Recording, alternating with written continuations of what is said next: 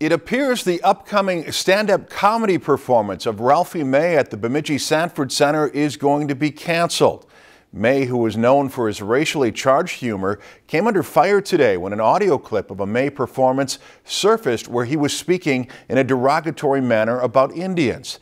That set off a firestorm on social media. Many people expressed their displeasure with May's comments, with some threatening to boycott the Sanford Center in the future if the performance went on as scheduled. May said on Twitter that the clip was taken out of context and that, quote, anyone who has ever seen my comedy shows knows that I exploit all stereotypes. I point them out for all races to show how stupid hate really is. Nevertheless, it appears official word will come tomorrow that the show is being canceled. Earlier today, the Sanford Center posted a reply on Facebook to the controversy saying it apologizes for booking, but they are legally contracted to continue with the performance in lieu of several lawsuits. Then later, Beltrami County Commissioner Tim Sumner posted on Facebook that the performance has been canceled.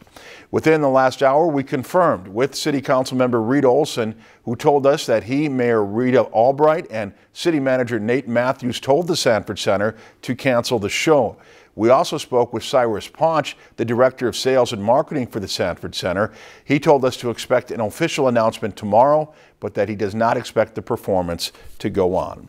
If you've enjoyed this segment of Lakeland News, please consider making a tax-deductible contribution to Lakeland Public Television.